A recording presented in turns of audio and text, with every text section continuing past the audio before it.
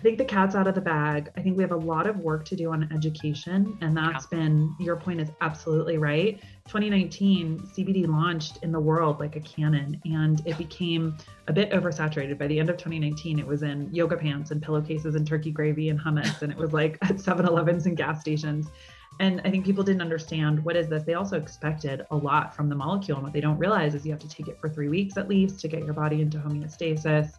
But once you do, and once you make that commitment, it's incredible. It works like a lock and key with your system to figure out where your deficiencies are and to balance them out. And so I think it's helped so many women, but there's still a tremendous amount of that education that needs to happen. There was a study recently that said a lot of moms still believe that CBD is going to make them feel high, like THC. They don't understand the difference.